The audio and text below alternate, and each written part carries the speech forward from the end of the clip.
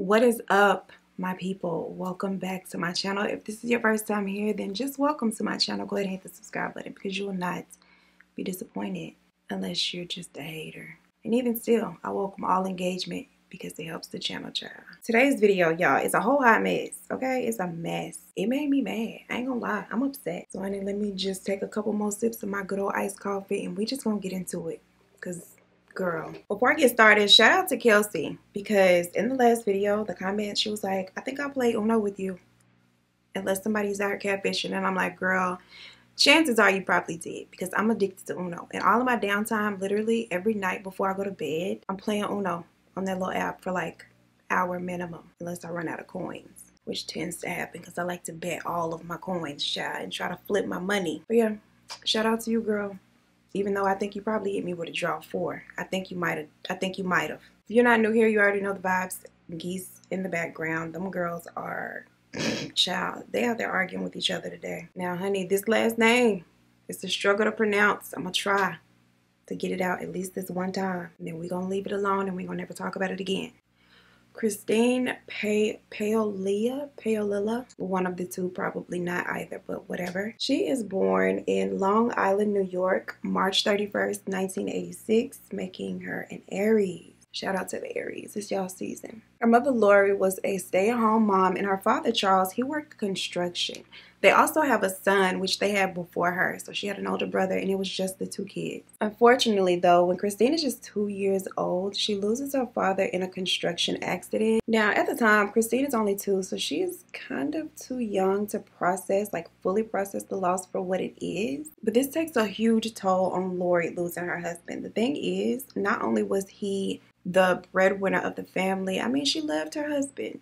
And now she's without him, raising 2 small kids by herself. The stress of now being a single mother responsible for 2 small kids all on her own and losing her husband, the grief is just too much. She begins using and forms a horrible, nasty little habit, which ultimately results in her losing custody of both Christine and her brother. Her parents, however, do step in and take care of the kids, and so they are left in pretty good hands. The grandparents were really good to them. Lori kept in contact with the kids, which was really tough for Christine as she got older because she really didn't understand, like, why were you not at the house anymore? And why can't I join you wherever you are? Like, we should be together. She had a very difficult time, like, coping with this and understanding this. It was very difficult for Lori as well because it's like a double-edged sword. You don't want to be completely out of your child's life, but at the same time, you know, when you talk to them and they want to be with you, they don't understand why they can't. It's, you know, not an easy thing to deal with. By the time Christine reaches kindergarten, she is faced with yet another obstacle or issue. She begins noticing when she wakes up in the morning that an excessive amount of her hair is being left behind on the pillow, and it's shedding and coming out like excessively, more than the few little average strands that we typically lose a day. Of course, our grandparents also notice, and when it progressively gets worse, no matter what they try to do to prevent it, they decide to go ahead and take her to the doctor and see, you know, what's going on. The doctors tell her that what she is actually experiencing is alopecia. It really wasn't much that they could do to prevent the hair loss, and she is losing all of her hair, like eyelashes, eyebrows, just everything. Y'all know how kids get down, child. They can be terrible. So of course the children, they made fun of her and teased her a lot about this, and this really made her insecure. This made her really reserved. She will oftentimes just stay to herself, not even attempt to make friends because nobody was really all that nice to her at all. As she got older and it progressively got worse and she lost more and more hair, her grandparents would buy her wigs to try to, you know, make her feel a little better and make it less apparent. But the wigs that they bought her really weren't that cute or natural looking. So the kids, they continue to tease her. Y'all know what kids give. They be horrible sometimes. She's still in constant contact with her mother, who is still unfortunately battling her addiction. But Lori is really starting to get tired of her little street life, and she is just ready to go back home and be be a mom, be there for her kids. She really misses them, and she's just tired of all of the things that come along with that hard little lifestyle. She finally decides, you know what, this ain't it. Like, it's not worth it. I'm tired. Lori decides she's going to seek treatment, and she was very committed to getting herself better and getting her life back, getting her kids back. So she does get herself to the point where she is able to prove that she is now a fit parent and she is ready. Not only does Lori clean herself up and regain custody of her children, she finds love again and she gets married. Sis finds her a good man, Savannah. After she is reunited with her children and she regains custody, her and her new husband, they move the family to Clear Lake City, Texas, which is a suburb of Houston. Shout out to Houston, Texas. I'll be there in a couple of months. Child, I'm scared. Christine is now entering high school and her alopecia is really bad. Her eyesight was also pretty bad, which resulted in her having to wear these really, really thick glasses, which her mother would refer to as Coke bottles, which says, you just got back. Like, you can't come back in shading. That's what we're not doing. That's what I would have told her, but she ain't me, so whatever. Now, even though Christine is now in a new city, it's the same old mess when it comes to the kids and how she is treated at school, how she's bullied. By this time, because of how bad her alopecia was, she wore wigs all the time. She had really no other choice. And unfortunately, the quality still was not there with the wigs. The kids would taunt her about it all the time. They would call her wigs Halloween wigs because they didn't look natural at all. And because they knew it was a wig, a lot of times kids would snatch them off, which of course would reveal that she had alopecia. And apparently these kids didn't have no damn heart, because how do you keep bullying somebody after that? They don't show her any kind of mercy. They just continue to relentlessly bully this girl. They would also make fun of her very thick glasses, her overall appearance, that she was weird. But it wasn't that she was really weird. She had been bullied her whole life and she was very insecure. She had no friends. She was extremely unhappy. She was very reserved and just trying to really deal and maneuver through high school and life period as best she could, given the cards she was dealt. And then she befriends a fellow student by the name of Christopher Lee Snyder. Chris was one of the very first and few people who had actually tried to treat the girl like a human being. The two form a friendship and they have a really cool bond. Not long after that, though, it progresses into a nice little cute little puppy love. She falls head over heels for Chris. You know how that young love is, that you just believe is gonna last forever. But with her, it's like magnified times 1,000, because literally everybody else had always treated her like crap. And so she was extremely into Chris. Like, Chris was it for her. Unfortunately, though, their little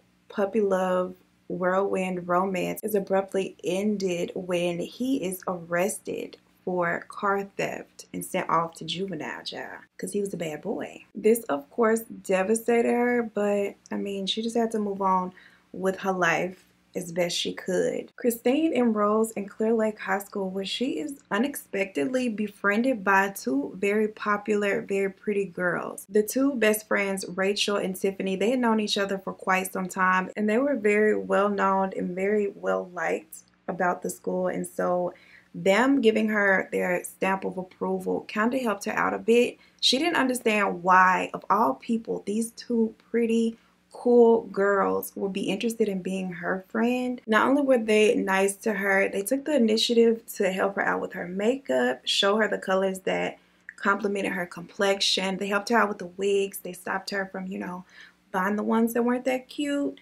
Helped her get some that were a lot more natural looking, a lot more stylish and cute overall. It was very much a Clueless, Cher and Dion type of thing. When they took on the task of fixing up Brittany Murphy. That's what they gave. And Christine, she was very thankful for the girls, but it was always in the back of her mind, like, why me? Like, why would these two pretty, cool girls want to be friends with me? Well, what's the reason? Like, why? Whatever the reason, it was helping boost her image with the students. She had gained some confidence. It helped her overall appearance. So she just rolled with it. She was like, I don't know why y'all want to be my friend, but hey, I'm with it. Rachel and Tiffany, they really, really worked to boost her self-esteem and just kind of undo a lot of what the bullying over the years had done to her and her self-worth. It had really helped to change everything about her that she had been bullied about in the past. So the kids really didn't have anything left to say. And if they did, the two friends were more than happy and willing to stand up for her and defend her. The overall quality of Christine's life had dramatically improved, and she was just really happy with the way things were going. They had completely transformed Christine, and with each year passing, you know, the older kids who knew her old tea, they were graduating and going on, and the new kids were coming in, so they only knew this new and improved version of Christine. She received a lot of positive attention, not only from her fellow peers, but also the boys. They began to like Christine too. She was looking all cute. She was popular. She had cute friends. She just appeared to have it going on. Her popularity rose so much that in 2003, her junior year in high school, she was actually voted Miss Irresistible by her fellow classmates. Child, they didn't have that in my school. They seem a little fast. The three definitely became BFF goals. Now, Tiffany and Rachel were 1 year older than Christine, so they were in their senior year when she was a junior. And when they graduate, they are confident that they have built her up to be everything that she needed to be and survive those high school hallways. So they're very confident in the position that they had left Christine in, and she was confident herself. Like, she didn't have any worries at all. She was good. Now, granted, she was voted Miss Irresistible, and all of the men's, the little young men's, the little men's junior, they wanted her, but she had her eyes on one person. You see, Chris, that same year, is paroled. Immediately after Chris's release, he sought out to reunite with Christine and rekindle their little kitty romance. And by this time, Chris had changed quite a bit. He was always seen as like this little tough, bad boy. His style was very much gothic. But by this time, he was 18. Honey, he wore spiked hair. He had piercings, and he was now tougher than ever. But he wasn't always this tough, hardcore kid. There isn't a whole lot of information about his childhood life, but from what his sister told, he had a pretty normal, average childhood. And he was a really good kid up until the age of 12. He was playing football in the street, and this truck came along and hit him. And she claims that ever since that accident, he literally was never the same. Like, that accident just changed him. And he started to get into trouble a whole lot after the fact. So they reunite. She is excited that her man is back out here on the streets. She is telling her friends about her old love and how he is back in her life. And she's so happy. And they're excited for her. They're happy until they actually meet him. And they're like, girl, him, of all the boys that you could choose to date, you're Miss Irresistible. This is the guy that you choose? Why? They do not like him, not only because of his appearance, but because of his little, his little criminal record that he had started to work on. So they tell her, yeah, this probably ain't the one, sis. You probably shouldn't date him. But she doesn't listen. She dates him anyway because he had a place in her heart, okay? He was there for her during a rough time. And it meant a lot to her. When Lori and her husband find out that Christine is back with Chris and they're spending time together, they're not here for it either. They tell her that she needs to stop seeing him. But of course she doesn't. She doesn't want to hear that because she thinks she is in love, child. Chris was her man, the love of her life, and nobody was going to get in the way of that. Lori tries everything to keep this boy away from her daughter and vice versa. She tried putting Christine on punishment, but both of them worked, so it was a hard task keeping tabs on her 24/7. She would always find a way to sneak out and go see Chris. Lori even goes to the police because he's older than her daughter, but he's only 1.5 years older than her, so that really didn't work. It wasn't any statutory laws that he was breaking by seeing their daughter.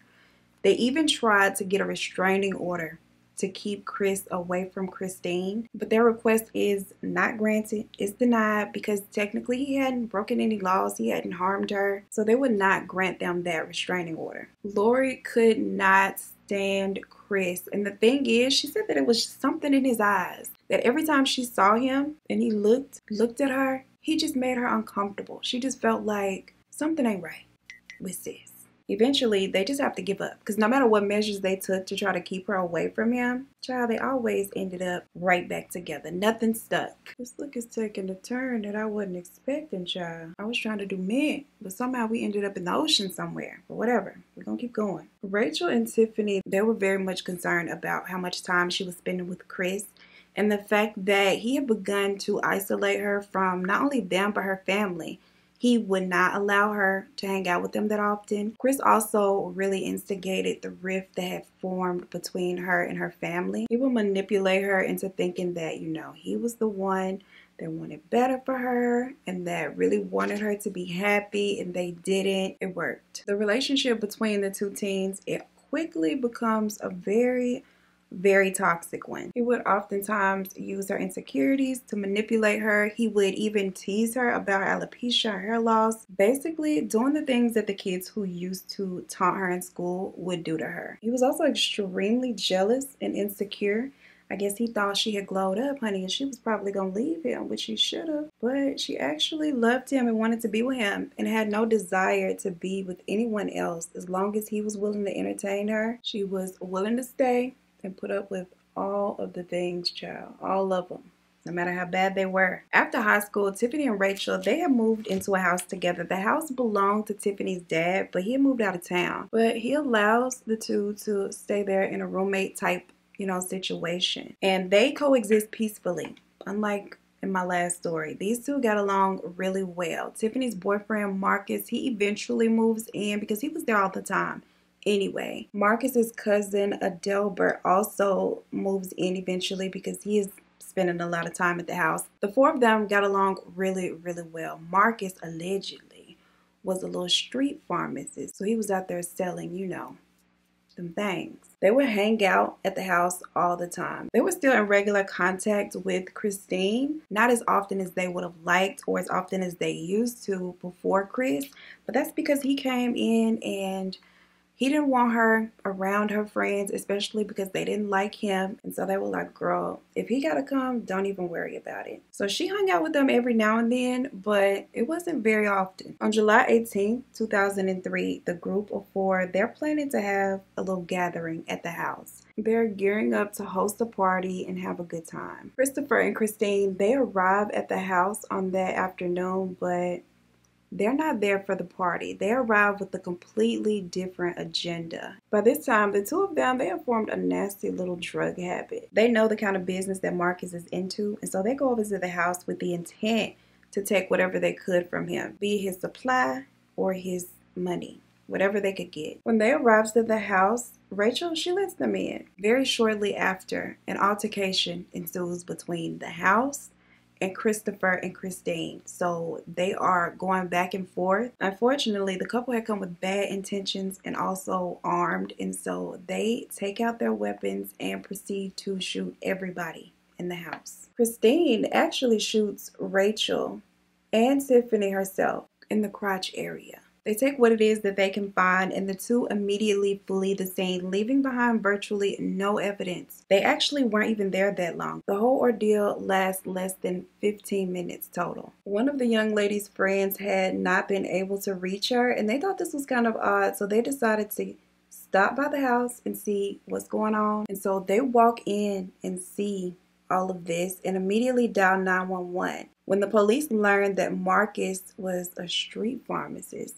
they immediately assumed that this was just a deal gone wrong, and that was the full extent of what had happened here. They speak with the neighbors, and they are able to get a description of the assailants, that they were wearing all black, that it was a male and a female, and they're able to put together a timeline. But regardless of how descriptive the witnesses were, they weren't able to identify who these two people were and why they would do something like this if it was not in fact a deal gone wrong. With virtually no evidence left behind, they have a very difficult time piecing together anything else other than what they were given. In the Clear Lake City murders, it becomes a very widely known unsolved case. Years go by and police get no closer to finding out who these people were that was responsible for taking out this group of friends than they were on the very first day, child, before they talked to the neighbors and the witnesses. After this attack happened, the couple, they went off on a horrible binge and their addictions really spiraled. A year later, Christine was starting to get tired of living this hard knock life with Chris. Like, she was really growing tired. He was still getting into trouble. He was still out here trying to steal cars. And then luckily for her, he actually gets picked up on car theft and arrested and sent off to jail. At this time, she decides to go into rehab and get herself together. She gets back in touch with her family and she's just like, I just want to get myself together at this point. And with Chris locked up, there is no better time than now to make that change. She breaks it off with Chris and she goes and checks into a center for treatment. And while she is there with a clear mind, she cannot escape the guilt that she begins to feel for what she had done to the two girls that had done so much for her and had only been nice to her. I'm mad. Instead of going to the police and confessing to them and giving her family some kind of closure, making it as right as she can at this point, she just wants to escape it. She just wants to forget that it ever happened and go on about her life. But she can't escape it because every year when they're getting close to the anniversary of this incident, it's like all over the news and it's all everybody wants to talk about. The same thing happens while she is at this facility. She cannot escape it. It's all over the TV programming, child, and they get to talking about it. And finally, she decides to open up to somebody, not the police, child, just another resident at the facility. And she gives a complete detailed account of what actually happens and admits that she was the one who had done this with her ex-boyfriend. The person that she tells does not go to the police, though. They keep her secret. She's able to just go on and continue her treatment. She also meets a man by the name of Justin Rott. Justin is also in recovery, but the two, they have an instant connection. They bond and they hit it off and begin to date. The two very quickly get married. Within the next year, they were husband and wife. And things are really looking up for Christine. Her life is really coming together. She's gotten away from Christopher. She's gone to rehab. She's gotten married. And she also comes into some money. She had a $360,000 trust fund set up to receive once she hit 18 from her father. But child, you know, you can only run so far from your past and your demons, because now, once again, the anniversary of this incident is coming up and it's all over the news again.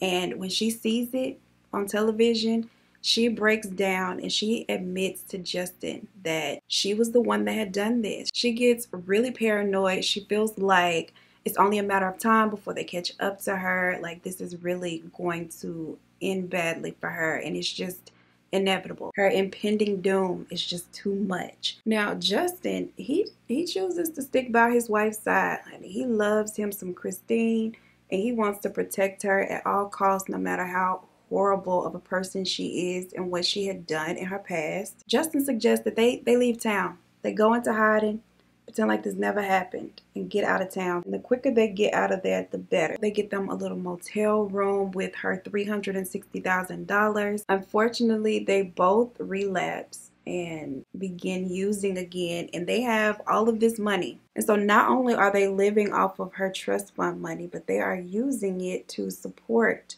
their habit. Christine was so shaken that she would not even leave the hotel room. Months go by. She doesn't leave for anything. Only her husband, Justin, would leave and go get food and go re-up on their little supply. That literally was the only reason he left, and she never did. She was so afraid that she would be captured. Meanwhile, while she was living it up with her brand new husband, Justin, Chris had moved in with the woman that he had met off of the internet. And so when he got home from jail, that's where he went. I told y'all they got sites for that. I told y'all. Or they could have met on Facebook. I don't know. Now, on July 8th, 2006, police received an anonymous phone call from a person naming Christopher and Christine as the two people responsible for this incident. The male caller tells police that he had been in a rehab facility with Christine and that she had admitted to him everything that she had done. And so he's sure that sis is the one behind it. They need to find her. It takes them all of 11 days to locate Miss Christine and her husband hiding out in their motel. They take them both down to the station and separate and interrogate them. Christine is acting like she don't know what's going on. She ain't got nothing to do with nothing. Meanwhile, in her husband's interrogation room, he telling it all. He is telling them that sis, yes, she told him because she told me to. And this is what she said she did. When the friends realized what they had come for, things get heated. And without hesitation, Chris, he pulls out his gun and he starts shooting. And when she sees him do that, she doesn't hesitate to pull out hers and follow suit. She had also told him about how Rachel had survived and was crawling to the phone. And before she could reach the phone to dial 911, she herself finished her off with her own hands. Sick. Now, he doesn't recall the exact date that she had confessed to him, but he also tells them about how after it began circulating on the news again, the two had decided to go into hiding to avoid her being captured, and that they had pretty much been tucked away in their hotel room for the past 8 months. They had her trust fund money, so they were able to pay for the room and get food, and also supplied their habit, spending $500 a day on average. Now, he claims that when she initially admitted to this, he didn't even believe her. He was like, no, you lying. But then when it became apparent that she was really telling the truth, he became overwhelmed and it began to give him nightmares. He could barely sleep, but still he chose to stay with her. So, okay. He also says that he just couldn't believe his sweet wife would commit such a heinous act. She just didn't seem like the type that could or would do any of this. And so from there, he puts it in the back of his mind, goes on about life with her, ignoring the fact that she's horrible. After he tells them all of this, they immediately place him under arrest because he is actually on probation. So he wasn't supposed to be up in the hotel room getting high. And when they initially got to the hotel room and picked them up, they had hundreds of empty needles all over the room. And they had 85 filled needles ready to be used. So they was like, you know what? Thanks for the details, but you violated, so that's your ass. Come on.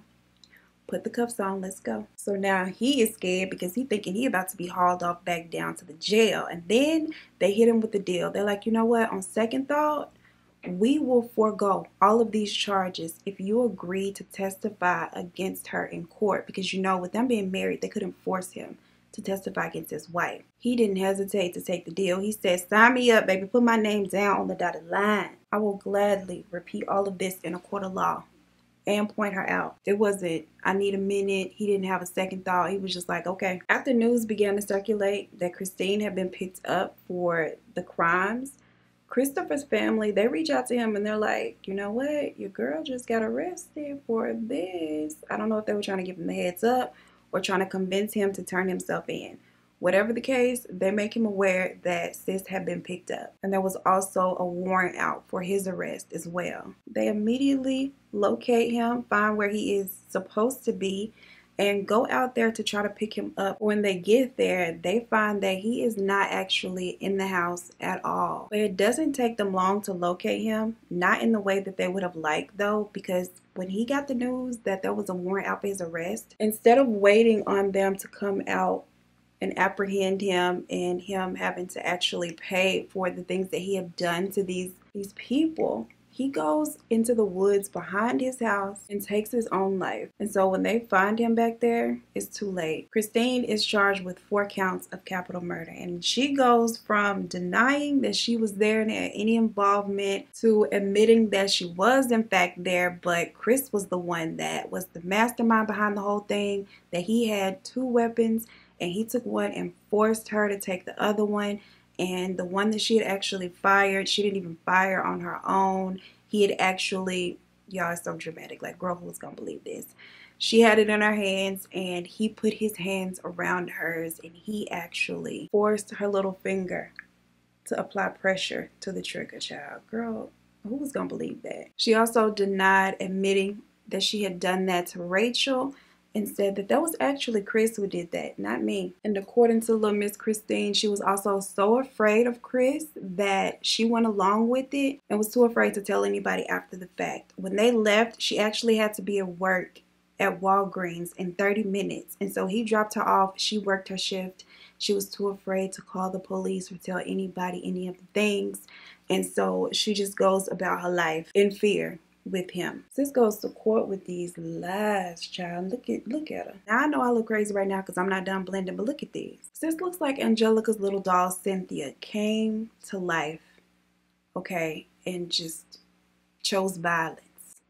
Look at her, a mess. Just not cute at all. All of that work that Rachel and Tiffany had done, gone down the drain. Ultimately, though, she decides to just go ahead and plead guilty. She is sentenced to life with the possibility of parole. She will be eligible in 2046 when she is 60 years old.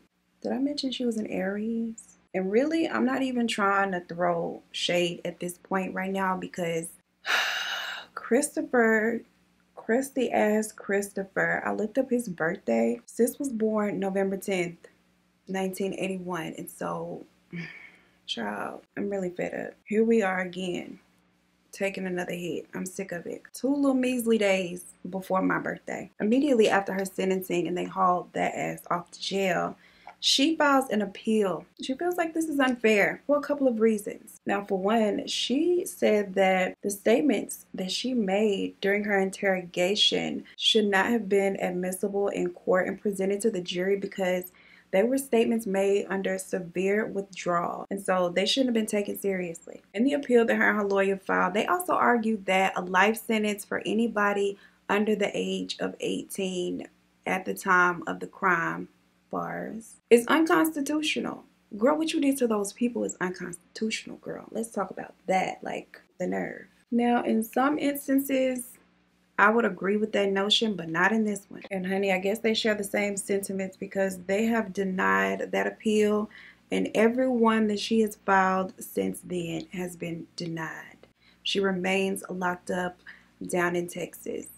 And so it's going to be there until she turns 60. This is not the look I had in mind for today's video, but I like it. It turned out really cute. It was supposed to be similar to this, but just like straight mint.